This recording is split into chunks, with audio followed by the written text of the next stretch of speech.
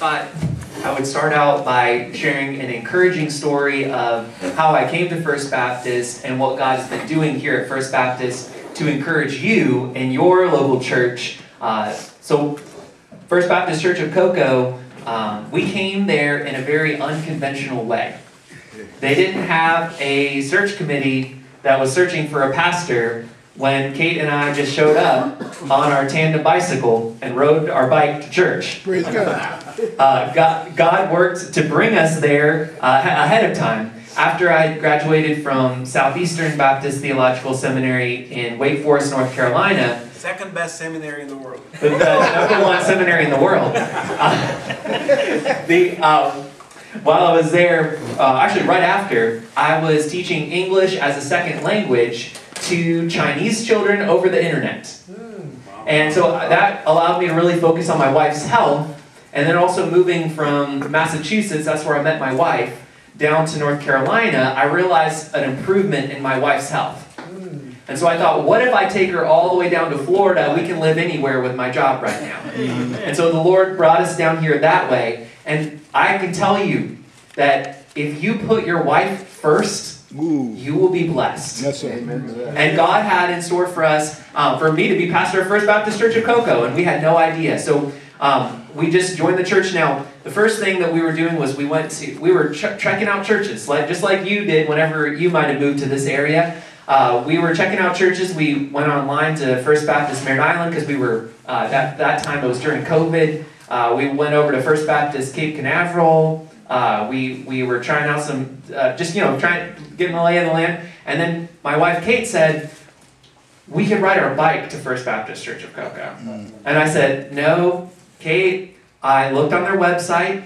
They're liberal. They're duly aligned between the Southern Baptist Convention and also the Cooperative Baptist Fellowship.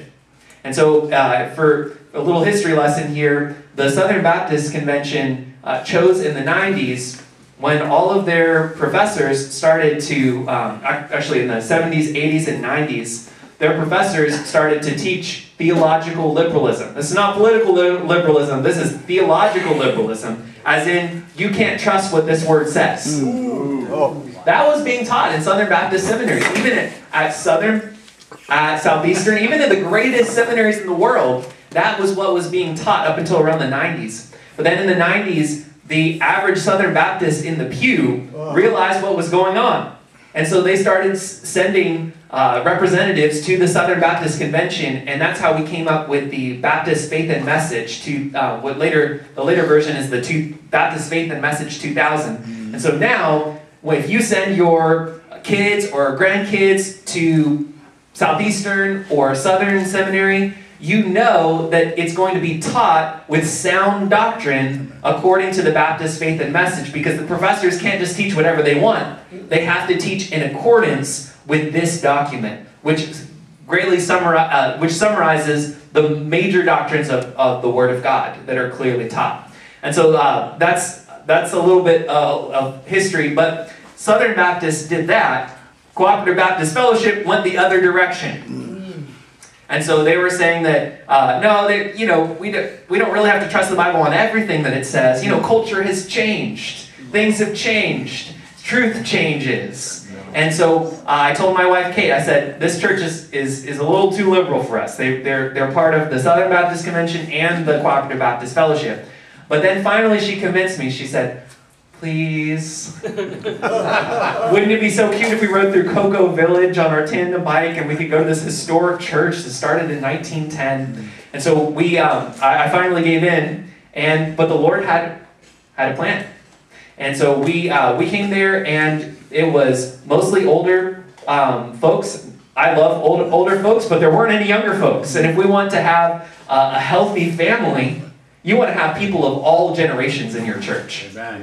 And so we had about 40 to 60 on a Sunday towards the end of COVID there. And with our church being, we have a huge sanctuary, we have a big gymnasium and fellowship hall and buildings of classrooms that had all been built up during the 60s and the 70s. Well, when you start having 40 or 50 people in a sanctuary that seats over 700 people, it starts to feel pretty empty. And it starts to feel kind of hopeless, to be honest with you. But the congregation was so friendly, and we just felt like we were supposed to be there. We felt at home there right away. Amen. And so we joined as members. I started singing in the choir, playing a little bit. I play the guitar like Pastor Lucas. And so I was playing the guitar along with the piano and the organ for the hymns and worship songs that we would sing. And then that summer, the church realized that we had homeschool co-ops that were meeting in our church. And so I was homeschooled myself. That's actually where I met my wife, Kate. And so we're big supporters of homeschooling, that you definitely want to support those families that are taking time to, and money, and investing in their children personally, and making sure that they know what their children are being taught. So we definitely support that. But we had several homeschool co-ops that were meeting in our church. So we had all these teenagers in the church building during the week. Amen. So the church, by faith, decided to hire me as a part-time youth pastor to start a youth ministry when we had 0 youth. And I remember one of our snowbirds came back, and he from up north, and he said, "What?" I don't know if he realized that he was talking to the youth pastor, but he said, "Why do we hire a new youth pastor? We don't have any youth." Well, what comes first? The chicken or the egg? And so, by faith, it wasn't in our church budget, but we decided we're going to start a youth ministry, and we're going to hire a part-time youth pastor to start this ministry. And so I was hired part-time to start this youth ministry, and we started over the summer with some basketball nights with a short little devotional. And then, as soon as the fall semester school got started, we called it youth group. We played other games, and we extended we spent a lot more time in the Bible. And so that's kind of how we got our youth ministry started up. And so then we started getting youth, and then our administrator was inspired by the fact that we just went out on a limb, started a ministry, and God blessed it. Mm-hmm. And so she started an Awana ministry at the same time. So now there's something for the younger children to do on a Thursday night. And now, instead of 40 to 60 people on a Sunday, we have about 150 people on a Sunday. And so that is all because of God. You know, I'm preaching through 1 Corinthians right now, and you definitely want to go to a church that's preaching verse by verse through Scripture, because then God is determining what is being taught, and even the order of what in which it's being taught. And one of the principles that we learned from 1 Corinthians chapter 3 is that Paul says, "I planted, Apollos watered, but God gives the growth." And so I tell you that story not to say that, oh, look, if you get the right pastor, this is what's going to happen. It's if you stand on the Word of God, and you plant, and you water, and you have faith that something's going to come up. And if you're persistent and patient, this didn't happen overnight, then you'll see God do amazing things. And so that's a little bit of what's going on at First Baptist Cocoa. Now, how I became senior pastor was an interesting story too. I felt called to be a senior pastor, to be a preaching pastor, and yet it seems like every church is looking for 5 to 10 years minimum of senior pastor experience. Well, if every church is looking for that, how do you get that? And so I thought, well, you know what, I'm going to try, I'd like to spend some more time and study. I'm going to apply to the Doctorate of Ministry program at Southern Seminary. And so Lord willing, I'll graduate with my DMin, Doctorate of Ministry, in December. But I did that in Christian apologetics, and I thought that would help prepare me to be a senior pastor. Well, I didn't know that God was going to put me on a fast track, because then our senior pastor I was serving under took me and my wife out to dinner and said, "Oh, we're going to another position, and I'm going to recommend you to be the interim pastor." And so I spent 6 months on interview. 6-month interview. And a lot of times they say that the interim has an advantage. I don't know about that. You've been on the hot seat for 30 minutes, that's one thing in an interview. But you're on the hot seat every time somebody interacts with you, because they're all evaluating. But eventually they called me to be senior pastor there. I've been there for almost 2 years.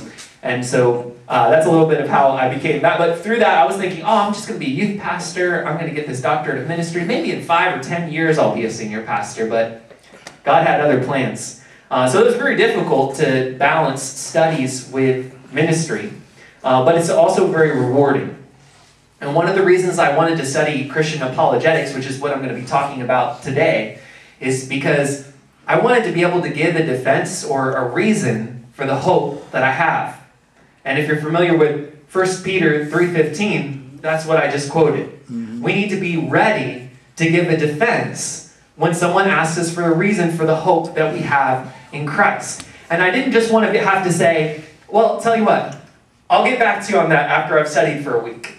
I wanted to be prepared to answer that person's objection when they have it. Amen. And now I still have to, certain objections that people have that I've never heard of before, I might say, let me get back to you on that.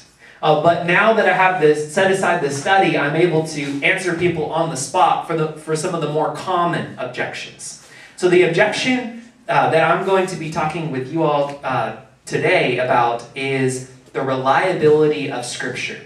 So let's say there's a truth from Scripture. You're trying to tell your friend or your family member that this is what's true. This is what the Bible says. Now, if someone says, but I don't believe the Bible, I don't think it's true, does that end the conversation for you? No, sir. We need to be able to also not only be able to say, this is what the Bible says, but also be able to say, and this is why I believe the Bible. Because if we can explain the reliability of Scripture to people and get them in the Word of God, the Word of God is powerful, and it's living, and it's active, and it's capable of cutting down to their soul. But we've got to get people in there, and God can use us as His instruments to help them understand the truth of God's Word. And so this presentation is a little bit of what I studied in my most recent class, which was the canon and the resurrection. And so specifically, we're talking about the canon of Scripture, which is basically the books of accepted Scripture. And specifically, we're going to narrow it down to just 4. Matthew, Mark, Luke, and John. These are referred to as the Gospels. So you have little g gospel. And so when Pastor Lucas introduced me and said I was going to preach the gospel, that's that little g. That's that story of what Jesus did for us. As that grand narrative of everything that happens in Scripture and how we can be saved. So we share the gospel with people. That's little g. We don't have to capitalize that one. But then the big G Gospels are the names of the books. Matthew, Mark, Luke, and John. The Gospels. That's a big G because it's referring to names of books. And so to start out, I'd like to ask a couple questions just to see where you guys are in this. My first question, and I want a raise of hands for this. Who here believes that the Gospels, Matthew, Mark, Luke, and John, are formally anonymous? And so what this means is the author does not give us his name in the book. Who here believes that Matthew, Mark, Luke, and John are formally anonymous? They don't give us their names in the book itself. Okay, we got one. Good. Who here does not believe that? Raise your hand. Oh, we got some people who aren't voting over here. Okay. The next question I have for you is that, so the 4 Gospels, Matthew, Mark, Luke, and John, do you agree with the statement that all 4 Gospels were written by eyewitnesses? Raise your hand. All 4 Gospels were written by eyewitnesses. Okay, raise your hand if you don't think all 4 Gospels were written by eyewitnesses. We got one over here. Wow, we got a lot of split here. Okay, we're going to clear both of these things up. And we're going to make this very clear. Yeah, that's right. Yes, that's right. I raised my hand and I thought, oh, yeah, that's right. What about Luke? I'm trying to trick Pastor Lucas over here. Okay, so one of the things that we're responding to is a professor named Bart Ehrman. Anybody ever heard of Bart Ehrman? This is not part of the quiz, but this is Bart Ehrman. He is a professor at UNC at Chapel Hill, and that's actually how I got my name. In the year I was born, the Tar Heels were in the NCAA tournament, and my dad said, "If they win, we'll name them Dean." Dean Smith, that's how I got my name. But Bart Ehrman is teaching, so if you take a religion class, a New Testament class at UNC, you will be taught that because the Gospels, you'll be taught, first of all, that none of the Gospels were based on eyewitness testimony. That over time, these stories were collected and changed and then finally written down. And so you will be taught, if you send your kid to UNC or even a lot of schools, secular schools around here, and they take a religion class or a New Testament class, they're going to be taught that the New Testament is not reliable. And so here are some of the reasons. Now, Bart Ehrman, in his book, Jesus Before the Gospels, a lot of the things that he says are technically true or correct, but they're misleading. And so we need to make sure that our kids, our grandkids, when they go to university and they take a religion class, they take a New Testament class, that they are going to be able to see through these kinds of arguments. Because you will be able to see, I'm going to explain to you how these are faulty. Is this CNN? This would be a lot of things that are on this. CNN, you know, Yeah. Say. So first of all, Bart Ehrman will make a big deal about the fact that the earliest copies of the Gospels did not have titles. So earlier I asked you, who here believes that the Gospels are formally anonymous? Formally anonymous means they don't say who wrote them in the text itself.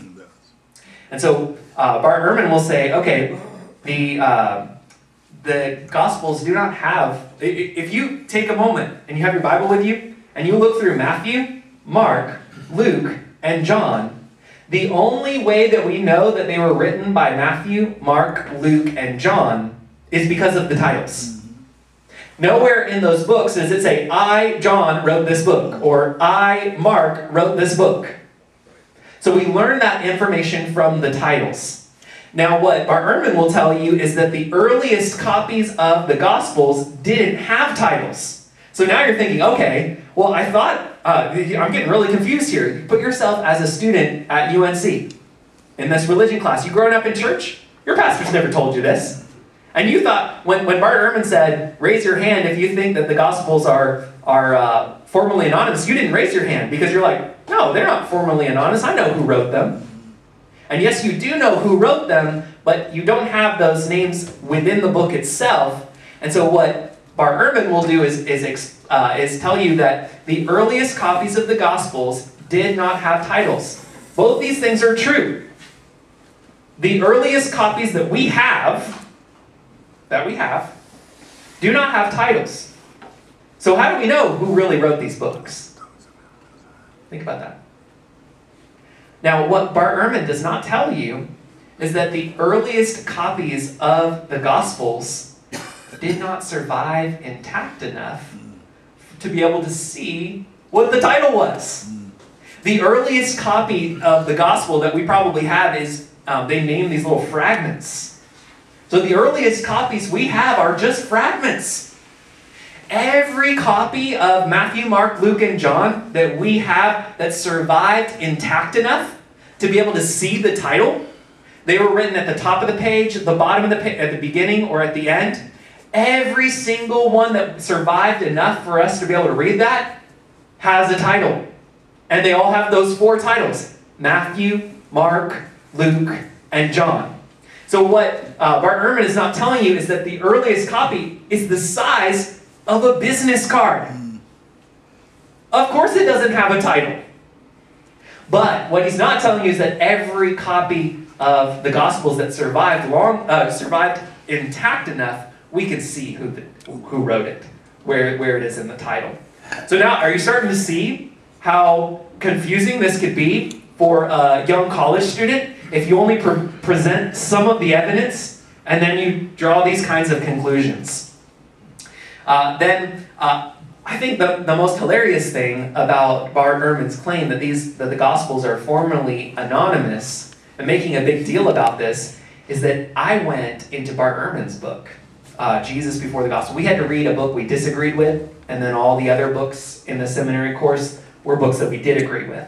But this book that, Bart Ehrman's book, nowhere in his own book did he say, I, Bart Ehrman, have written this book. Where do you get that information? From the title page. We know who wrote Jesus Before the Gospels. It was Bart Ehrman, because we look at the title page and we get the author's name. And it's the same thing with Matthew, Mark, Luke, and John. So you can be confident that Matthew, Mark, Luke, and John were written by Matthew, Mark, Luke, and John. So now we're going to get to that other question I asked you about all 4 Gospels being written by eyewitnesses. Now the truth is that 2 of our Gospels were written by eyewitnesses. And this is why it's important that when you're training your children, your grandchildren, in these kinds of things, and they're going to be exposed to these kinds of objections, that you know what's fact and what's fiction. Because if someone tells them, if they were to respond, oh yeah, all 4 Gospels were written by eyewitnesses. That's what my pastor told me. That's what my dad told me. That's what a deacon told me. But then they come to find out that only 2 of them were. Your confidence in those authorities might be shaken a little bit. So it's really important for us to be able to explain these kinds of things to our children, to our grandchildren, so that they know the truth. But Matthew and John were both eyewitnesses. Matthew was a tax collector. Another objection that Bart Ehrman gives is that the disciples were fishermen, right? Fishermen in that day didn't know how to write. Hardly anybody knew how to read and write in that day. And so how do we have these Gospels that were supposedly written by eyewitnesses when all the eyewitnesses were just fishermen who couldn't even write? Now, Matthew, we know, was a tax collector. So he would have had to have had at least a little bit of writing training in order to take these records. And then we look at John. I want you all to think with me a little bit. If you didn't know how to write, and you wanted to write a book, how could that happen? Dictate. You could hire someone to write it for you. You could dictate it. And that's what we believe that John did. And this was a common practice. And so you can be confident that this is John's book, because he would dictate it. The scribe would write it down. And then the scribe would read it back to the author. And then the author would say, yep, that's what happened. And so we have eyewitness testimony from both Matthew and John. Also, Mark and Luke, although they weren't eyewitnesses themselves, they were closely associated with eyewitnesses who gave eyewitness testimony. So we know about Luke because Luke wrote another book in the New Testament. What's that? Acts. And in Acts, we see the we passages. When Luke, the writer of Acts, is with the Apostle Paul. Now, the Apostle Paul probably wasn't an eyewitness to the earthly ministry of Jesus, but Luke was in a lot of places where he could have interviewed eyewitnesses if you look through the book of Acts. And then also in Luke chapter 1, verses 1 through 4, this is how the book of Luke starts out. Inasmuch as many have undertaken to compile an account of the things accomplished among us, just as they were handed down to us by those who from the beginning were eyewitnesses and servants of the word, it seemed fitting for me as well, having investigated everything carefully from the beginning, to write it out for you in consecutive order, most excellent Theophilus, so that you may know the exact truth about the things you have been taught. And so Luke tells us his research method. He says, I interviewed eyewitnesses. This is based on eyewitness testimony. And we can be confident that what is written in the Gospels really happened. You can be confident of that. And then when it comes to the book of Mark, we learn from church history that Mark was a close associate of the Apostle Peter. And so you might wonder, Peter was an important member of the church, an important leader in the church, among the disciples. And yet he didn't write a gospel. Well, he didn't write one, but Mark wrote one based on Peter's preaching and sharing those stories of Jesus. And so it's true. Only 2 of our Gospels were written by eyewitnesses, but all 4 of them were written based on eyewitness testimony. So make sure that we get that right as we're instructing our young ones. Another one that I'd like to bring up is that let's just take a moment to think. Okay, Bart Ehrman, let's assume that what he's saying is true. That the 4 Gospels, they didn't have titles to begin with. And so they're circulating among the churches without titles for many years. And then finally someone adds titles. What will we expect to find with this? First of all, the church didn't have a central authority. Sorry, our Catholic friends. It didn't have a real central authority in the early church. And so you would expect, if these Gospels didn't have titles, that nobody knew who wrote them, that in Rome, they'd be given one name. And then in Egypt, they'd be given another name. And in Jerusalem, they'd come up, oh, maybe this person wrote it. But what we have with every single manuscript is every piece of manuscript that's part of Matthew is attributed to Matthew. Every piece of manuscript that is part of Luke is attributed to Luke. And so you can be confident that the Gospels had titles from the beginning and are connected to eyewitness testimony. Here's another practical problem. Let's say Pastor Lucas wants to do a reading of the Gospel. And let's say we're in an early church. And they had maybe scrolls or codices. And these are early forms of books. Maybe we only have 2 Gospels. If Pastor Lucas says to one of his deacons, hey, deacon so-and-so, I want you to read from which Gospel? How are you going to... You have to have a name to be able to distinguish between the maybe 2, 3, 4 Gospels that you had as a church. You couldn't just say, oh no, the other one.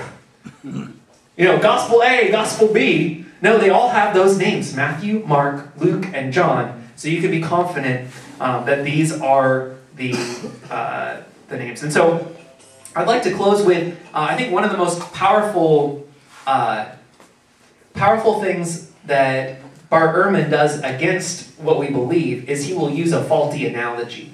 And so he will use a game that we play in Sunday school sometimes. You ever played the telephone game? Where one person, you come up with a message, you tell it to one person, and then we whisper it in that person's ear, that person's ear, that person's ear. And by the time we get around, it's hilarious how much the message has changed. And so what Bart Ehrman will say is, you know that game you played in Sunday school? That's exactly how the Gospels got handed down to us. Somebody told somebody, told somebody, told somebody, told somebody, and the messages got changed. That's how that supernatural stuff got added in there.